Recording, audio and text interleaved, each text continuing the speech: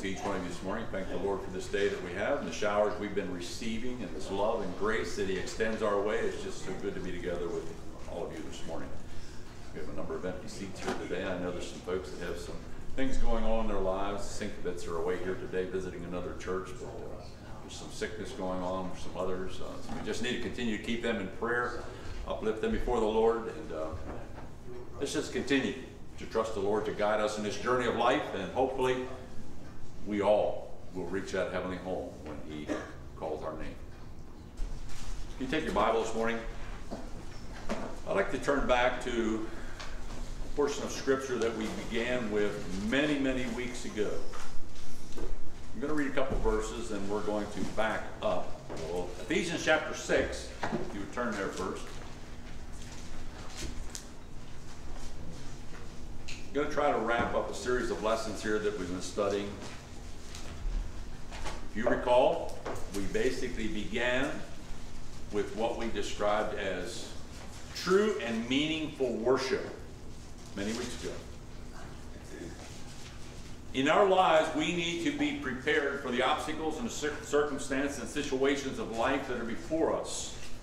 And we've talked about a number of things along with identifying what truth is, identifying what worship is about, trying to identify the significance and the importance of coupling all these things with a prayer life that is meaningful, trying to understand and know when we do pray, how do we know we're making contact? How can we maybe, let's say, carefully, how can we move the heart of God? Does God from time to time change what seemingly was to be a particular event? Let's think of Hezekiah for a moment. Hezekiah was about to die, right? What happened? He repented. Prayers went up. God extended his life, did He not? We talked last week. We talked about a man, a king named Jehoshaphat. Armies coming against the people of Israel. And Jehoshaphat called for a time of prayer and fasting. Fasting is an important part of our Christian life. And we need to make sure that we can connect to that. But we began these series of studies with something that was very important in Ephesians chapter 6. Where we are called to put on something. What are we to put on? We are to put on the whole armor of God. We as believers today need to know that our help is in the Lord. And what we need will come as we call upon Him. And we will see the result. We will see the power of prayer. We talked about power. The power of change, the power of hope, all these things as we traveled through these series of lessons. But we're coming back here today in Ephesians chapter 6. I want to read a few words from this text, beginning with verse 10. Finally, my brethren, be strong in the Lord and in the power of His might. Paul writes in verse 11, put on the whole armor of God, that you may be able to stand against the wiles of the devil. For we wrestle not against flesh and blood, but against principalities, against powers, against the rulers of the darkness of this world, against spiritual wickedness in high places.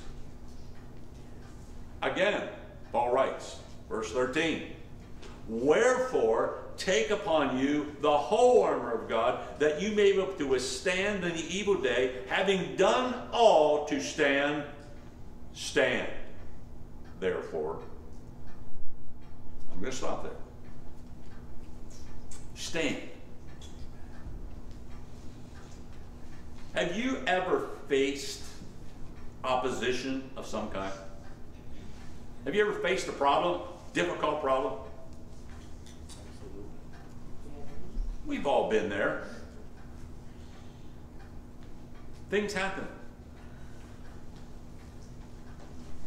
God is the same yesterday, today, and forever. Correct?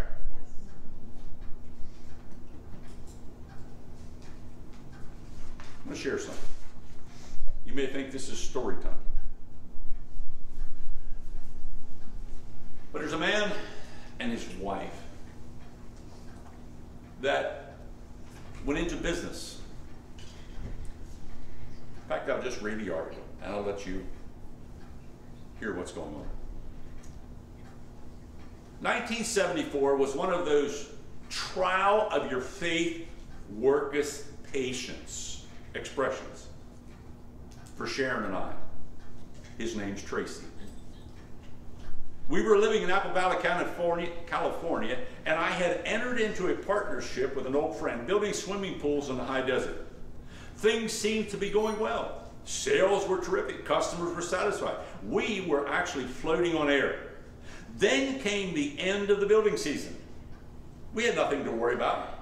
We had a half a dozen pools under construction, a bank account full of money, plenty, we thought, to get us through the winter with ease. Sharon and I had started a gospel group with another couple, June and Dale Wade. We had a pretty fair country gospel sound. We were named the Country Congregation. I wrote most of the music for the group and secured a record contract with Calvary Records in Nashville. While the group was developing, I noticed something disturbing in our pool business. The bookkeeper kept telling us to spend more money, but our bank account was shrinking faster than our pools were finishing. The wholesale price index was increasing rapidly with inflation. My partner kept increasing prices to compensate for cost increases, but something was not right. I approached him on the matter. He was completely frustrated with the whole situation, and I realized he had hit the wall of burnout. He handed me all the books and the contracts and said, "Here, you figure it out." I closed myself in the office for the weekend, went over every figure, laid out all of my spreadsheets. The figures looked bad. I calculated that when all the construction was finished, we would be $22,000 in the hole, and I couldn't believe it.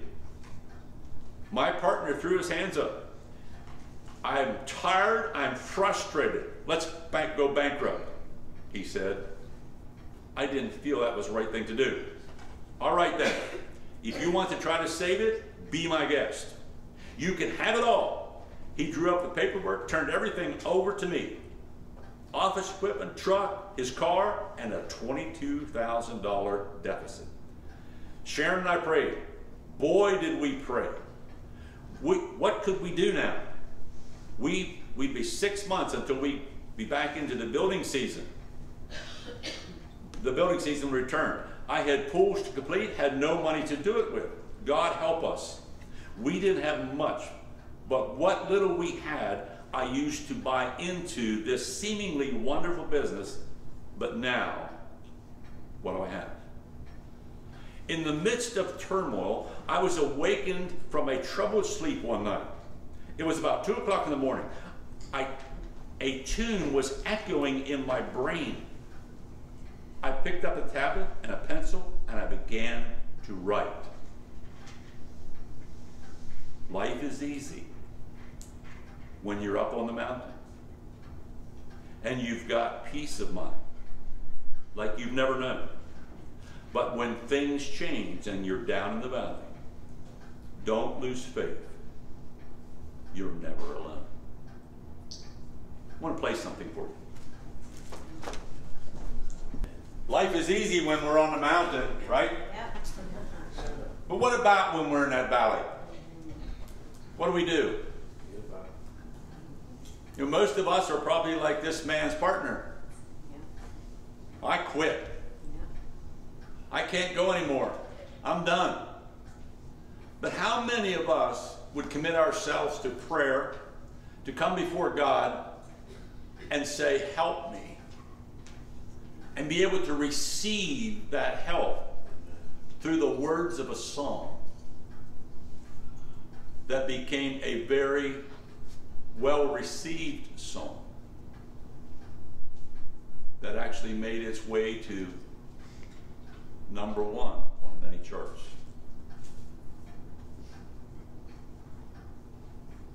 When things go wrong, he'll make it right. In all, this particular song took about 30 minutes. And Tracy said, again, I prayed, thank you, Lord. And he settled back and fell asleep. Morning came, breakfast and prayer time. Lord, show us your will. I went off to work. Shortly after I arrived at the office, the phone rang. Mr. Dart, that was his last name, Tracy Dart. Mr. Dart, could you please help us? I grabbed my briefcase and went to see the people who had called me. Their son was a gifted athlete, but had a motorcycle accident and was paralyzed from the waist down. You gotta think about Ken's nephew. His doctor had recommended a swimming pool for his therapy, and this young man needed in order for him to be able to walk again. I began to process, to design, and to prepare to build this pool. A few days later, another call. Mr. Dart, could you come?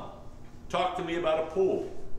So through the off season, we ended up selling 12 new swimming pools at a time when no one else was building pools. The building season came, and all of a sudden we were able to finish all of our construction and eliminate all our debt. We were free and clear without having to go bankrupt. God had taken us through the valley. Church, we face things at times that we just don't understand. We cry out to God at times. We talked about that. How can we move the heart of God? You know, sometimes it's not God that needs to change, it's us that needs to change. You know, when we go into a time of prayer and fasting, obviously it allows us to focus more on God and disconnect from the things of the world. If you just keep your eyes on the things of this world, you're going to go crazy. Because there's just not a lot of good out there right now.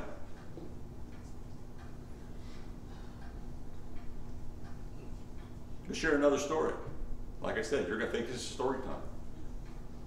The power of prayer. This goes along with our text here today. While crossing the Atlantic on a ship many years ago, Bible teacher and author F.B. Meyer was asked to speak to the passengers. An agnostic listened to Meyer's message about answered prayer and told a friend, I don't believe a word of it. Later that same day, the agnostic went to hear Meyer speak to another group of passengers.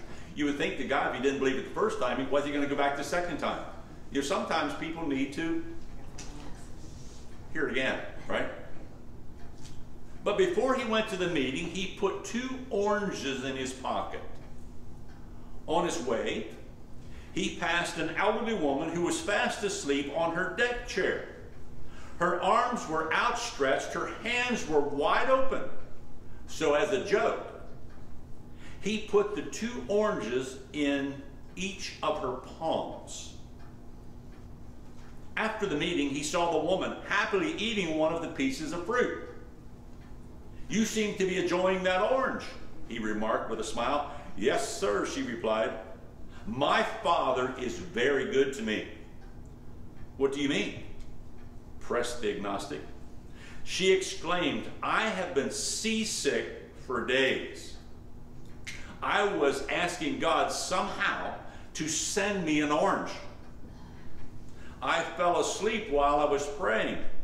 When I awoke, I found he had sent me not only 1, but 2 oranges. The agnostic was amazed by this unexpected confirmation of Meyer's talk on answered prayer. Later, this man put his trust in Christ. What is it going to take to get some folks across the finish line? What is it going to take to turn our country around? You know, if we were to look at situations on just the surface, we would say there's no hope. There's no hope for us as a nation. But we need to keep our eye on the one who has all things in his control. You know, sometimes things get out of sight, get out of our sight. We can't see. Where is God? Why isn't God working? Why isn't this happening? Why aren't these things being done? What could I do? Maybe could I do different that would help move God along?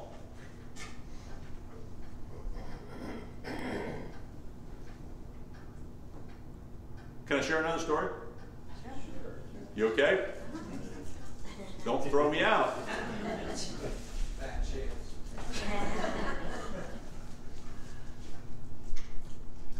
In the ancient sport of falconry, used trained hawks or falcons in the pursuit of wild game.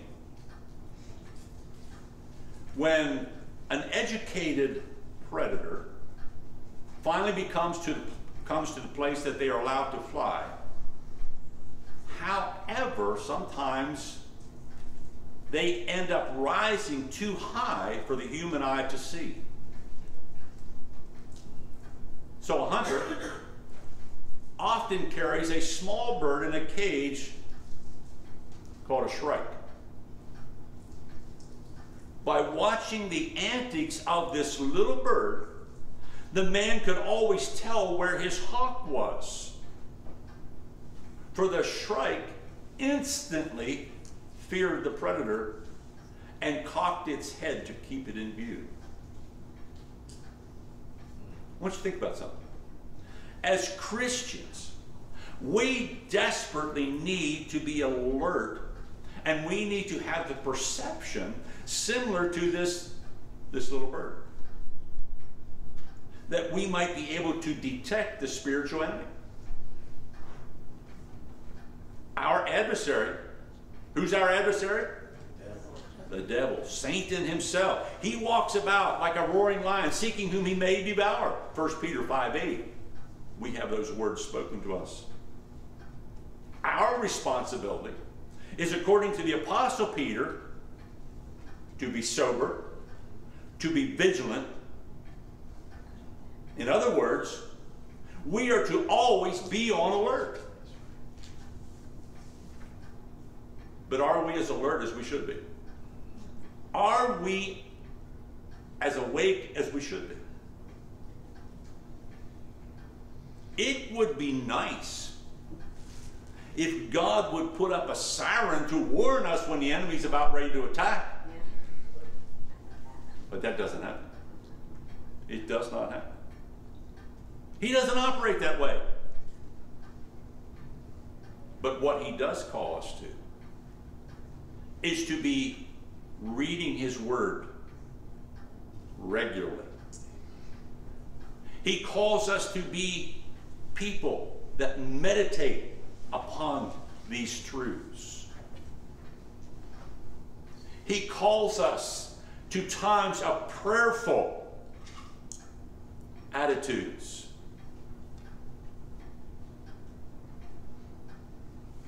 And he calls us to be filled with the Holy Spirit.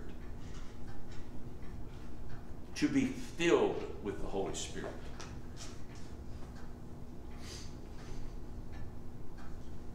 You know, we're not immune to problems in this world.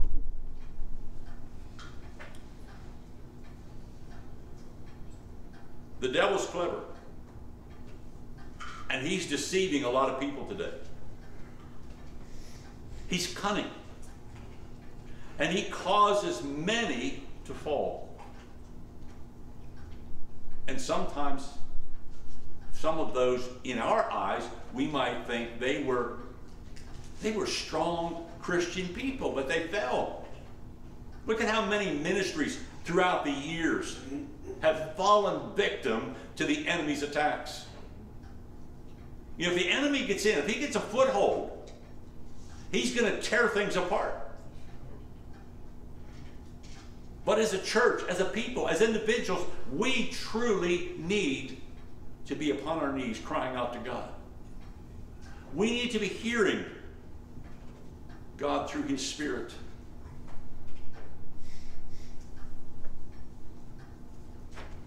The devil's sly. And he will surely try to confuse and distract us from the things of God. Maybe we need that little bird to keep our attention, to know that the enemy is coming. Maybe we need to be more attentive to God's warnings. 1 John 4:4 says, "He who is in you is greater than he that is in the world." Do we believe that today? Do we believe that the Spirit of God that needs to be in every one of us is greater than that enemy that is trying to destroy us right now? God is so good. God is so good.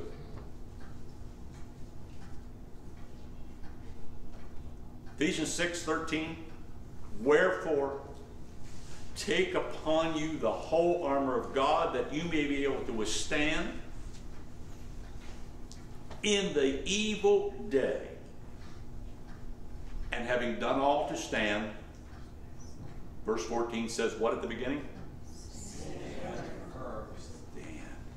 Stand therefore, stand firm, stand strong, having your loins girt about with truth. Do we know the truth of God today?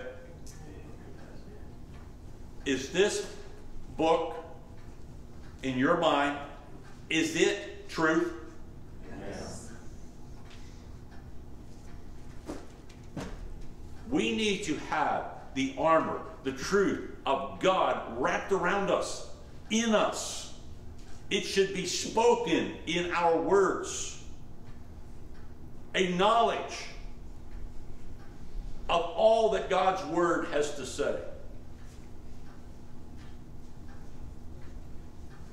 Probably most of us don't have a lot of God's Word committed to memory, but we should be able to share some.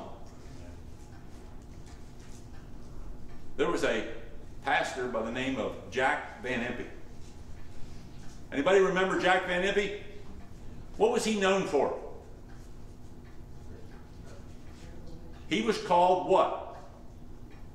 He was actually called the Walking Bible.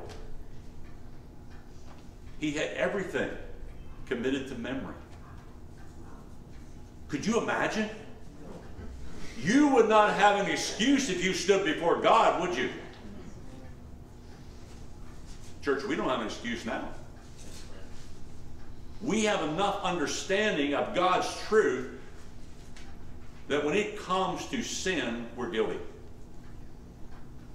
We're guilty. That truth needs to be in us. It's part of God's armor. It's what we need today. But he goes on, and he says, having on the breastplate of righteousness. You know, in our studies throughout these past weeks, we've talked about truth, but we've also talked about righteousness. Righteousness means what, scripturally speaking? Right living. That's what it means. Righteousness means right living. Now, I've heard people say, well, what seems right for you may not be right for me. Is that an excuse? No. Does that work for God? Sorry, it's not going to stand. It needs to be God's word. It needs to be his truth. We need to have on that breastplate of righteousness. It might be read this way. We need to have the breastplate which is righteousness. When we live among our families and our fellow man, are we living what we would call a right way of life? You know, there's people doing a lot of things out there, out in the world today, that they think they are doing under the cover of darkness. You know, I'm not talking about just nighttime. They think they're doing it in a manner, well, nobody's ever going to find this out.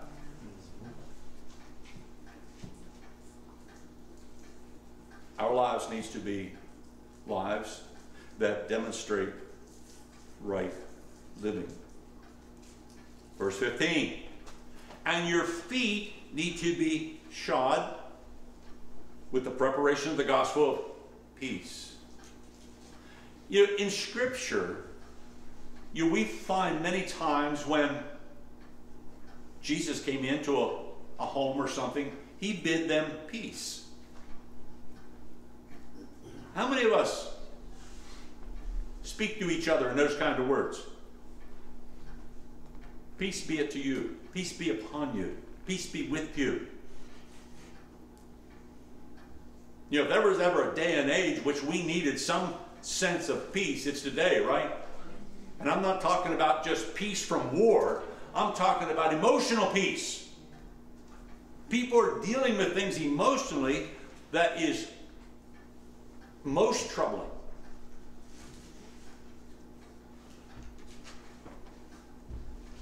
Preparation of the gospel of peace. You know, we can be excited about this because when we really tap into the truth of God, when we walk in the righteousness of God, we can truly experience the full peace of God.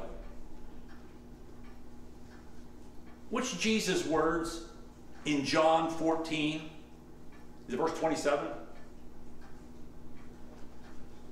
My peace. Anyone? I leave with you. Okay. My peace I leave with you, not as the world knows peace. And we're not talking about world peace. We're talking about the peace of Jesus Christ. Well, it goes on. Above all, taking the shield of faith, wherewith you shall be able to quench the fiery darts of the wicked. Have you ever been shot at?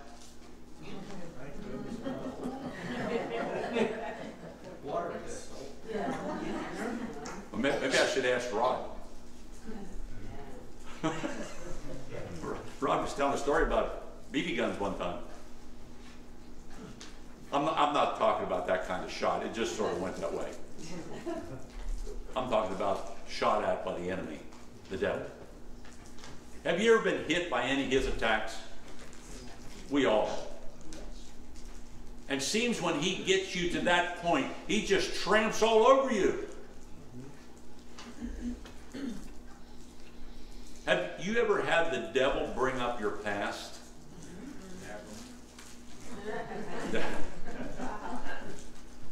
He tries to play that card a lot, doesn't he? You're not worthy of that. Look what you did. Look at this person. You did this too.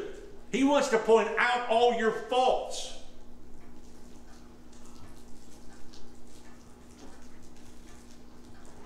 What's Carmen say, Zach? When the devil brings up your past, we bring up his future. We need to bring up the devil's future. It doesn't look good for him, does it? If you know your Bible, you know what's awaiting him. But as a believer of Jesus Christ, if we have done all to stand, if we have done everything we can do, if we are putting our hope, our trust, our faith in the Lord Jesus Christ, we can stand strong. Amen. The Bible tells us if we resist the devil, he will what? Flee. He will flee. We don't have to fret. We don't have to worry. What we need to do is keep our focus, be that little bird, let everyone know the enemy's coming. Keep your eye on him. But you don't have to worry about him because you know where he's at.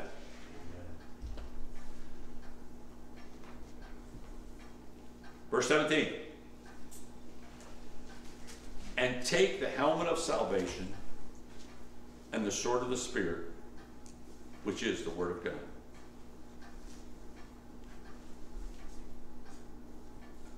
We need to have those things that protect us, provide for us. You know, verse 16 talked about that shield of faith that we need to have. Taking God in His Word. The helmet of salvation helps keep it, if you will, where it needs to be. Protecting us. Our hope. What's Hebrews 11:1 say? Faith. Faith is the hope for. Faith is the substance of things hoped for. Do you have faith today that's strong? But it goes on. It says the what? Evidence. The evidence of things not seen. You know, we don't see, spiritually speaking, we don't see everything, do we? But confirmation through Jesus Christ, through the Spirit in our hearts, lets us know that through our faith, through the substance of hope that we have, and I'm not just talking about wishful thinking, we can know because we know because we know. We have that assurance. We have that promise. The shield of faith, the helmet of salvation, our hope, we could take that, I don't know what translation everyone has in here, but there's Bible translation that says certainty. We can have certainty in what's going on here. Certainty of what? What do we have certainty of today, Christians? Victory. Salvation, victory, our hope in Jesus Christ. It's yours. It's ours. The world can't take it away. Believe it or not, guess who else can't take it away? The devil can't take it away from you.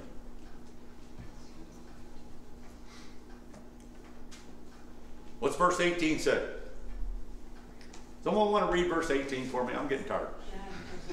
I've read too many stories. Praying at all times in the Spirit, with all prayer and supplication.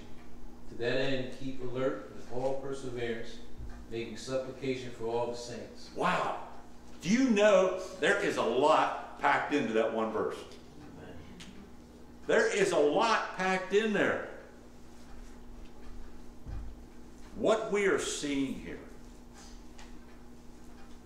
is the very help and hope that every one of us need. Praying, how often? Always. Praying always, with all prayer, with all supplication. In what? Spirit. How are we going to do that? How are we going to do that?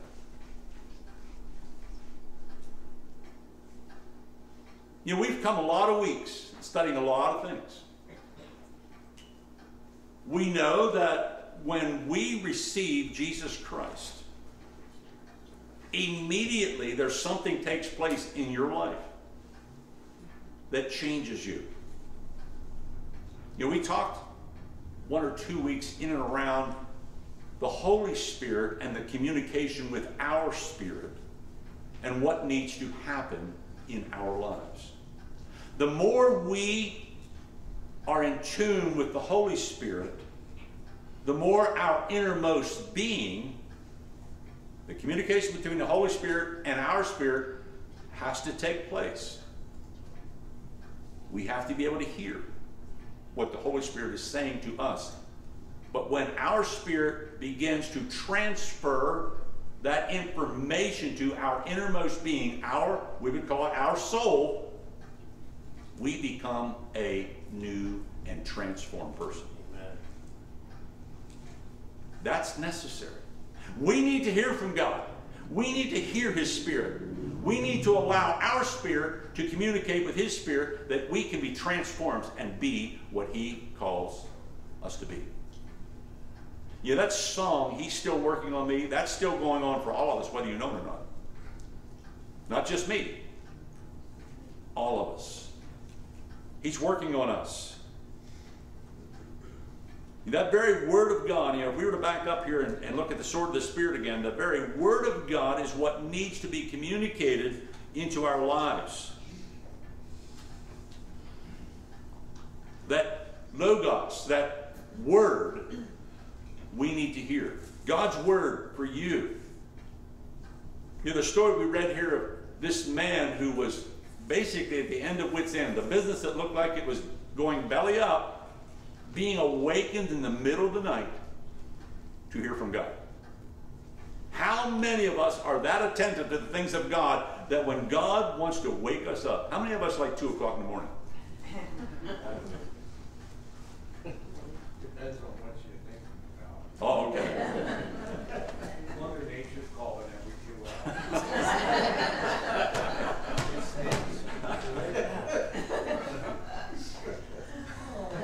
I have. Yes, about 2 o'clock in the morning. I have been awakened many times, early morning hours, because God's speaking. I haven't written songs, don't get me wrong. I haven't done that. But we need to be attentive to what God communicates. There's a lot of stories about mothers in wars past, whether it be the Korean War, World War II, World War I, where moms were prompted at a critical time to pray for their son or their daughter in conflict, only to find out later that the exact time mom was prompted to pray, something horrific was taking place in the lives of their child. And God brought them through it. How important is prayer? How important is obedience? As I read this one story, if God would blare a siren saying the enemy's coming, then we would know, right? But we need to be so in tune to the things of God that we hear from God. There are situations that all of us go through that when we are trusting God, there can be a check brought in our spirit to protect us. Church, we need to be that close, that sensitive to know that this is of God. Praying always with all prayer supplication in the Spirit. Watching there with all perseverance and supplication for all saints. Do you realize we should be watching out for each other? Amen. Church, we need to collectively be praying for one another that we be protected. Because the enemy, if he gets in, he can destroy it all. I don't want him in here. I don't want the enemy coming in and deceiving his people. Verse 19. And for me, the utterance may be given unto me, that I may open my mouth boldly to make known the mystery of the gospel. Paul was making it clear that he wanted all that God had to give. How about you? If you go to the bank and you go to the teller and you have them open your bank account and tell you how much is there, and you say, well, I want to withdraw that. And they might say to you, all of it? Do you let any there for them? If you're withdrawing your bank account, you want what? I want all of it. Do you want all of what God has to give you? I don't think we've received it. In fact, I know we have not received it all. Do you want more of God? Do you want more of the Lord? Amen. Do you want to walk closer to Him in the Spirit?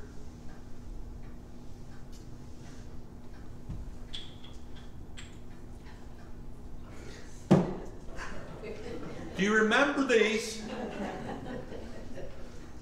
What's in here? Salt and sugar. Salt and sugar. Which do you want to be?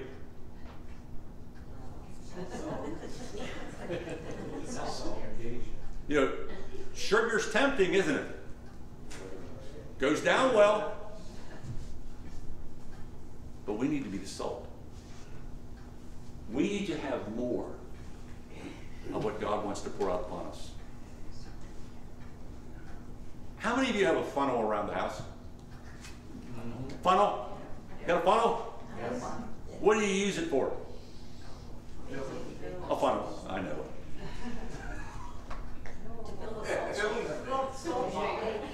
Fill up salt shakers. Okay, thanks, Dee. You know, if you're trying to pour something, salt, into a salt shaker, Cindy uses one to do the same thing. You use a funnel because it starts to narrow that down, that it flows easily in. You know, as Christians, you know what we can be. Would you like to be a funnel? Amen. How can you be a funnel? Opening yourself to the Holy Spirit. Amen. You want to be a funnel? Amen. Stand together. I want you to be a funnel this morning. If you feel uncomfortable, that's okay. I understand, but I want you to be a funnel. He is Lord. He is Lord. He has risen from the dead, and He is Lord. Every knee shall bow, every tongue confess that Jesus Christ is Lord. We're going to make it personal now. He's my Lord. He's my Lord. He's my Lord. He has risen from the dead, and He's my Lord. As my knees do bow, and my tongue confess that Jesus Christ is Lord. Thank you, Lord. Thank you for being Lord. I just so thank you for your Spirit, the work of your Spirit. I thank you, Lord, for arming us, preparing us, equipping us, giving us all we need to stand strong in the faith. Lord, let us not waver. Let us not look to the right or the left. Let us keep our eyes fixed upon the prize that is before us. Truly, our hope is in you. And Lord, we give you the praise. Go with your people in this up and coming week. And I pray, Father, that the glory of all that you are will be seen.